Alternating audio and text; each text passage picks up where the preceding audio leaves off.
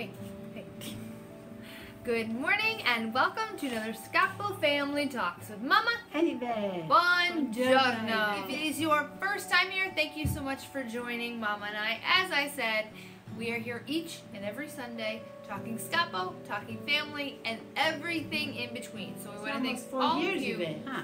That's crazy. Yeah. 4 years. God. 4 years that we've had Skappo Family Talks. We've done Skappo for almost 16 now, so that's a different story.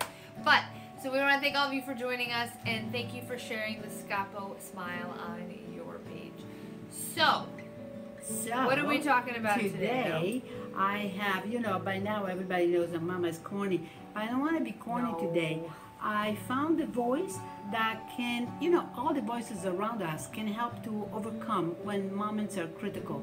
And I think this could be a great help, at least to think about it. Thank you all for joining us. This is going to be a short snippet of Skappo Family Talks this week because we felt that the message itself was strong enough. So we hope to see you here each and every week and share this little episode on your page to spread that smile. The voice. Have a great day, everybody. We'll see you here each and every Sunday.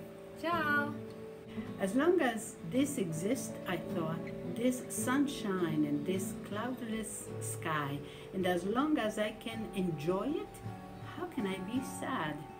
The best remedy for those who are frightened, lonely, or unhappy is to go outside, somewhere they can be alone with the sky, nature, and God.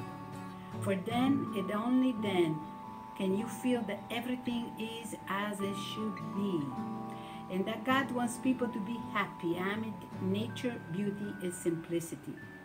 As long as this exists, and that should be forever, I know that there will be solace for every sorrow, whatever the circumstances.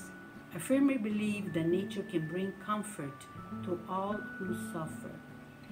Oh, who knows, perhaps it won't be long before I can share this overwhelming feeling of happiness with someone who feels the same as I do.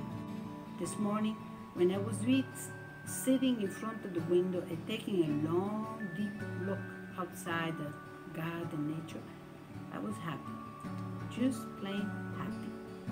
As long as people feel that kind of happiness with themselves, the joy of nature, health, and much more, besides, they'll always be able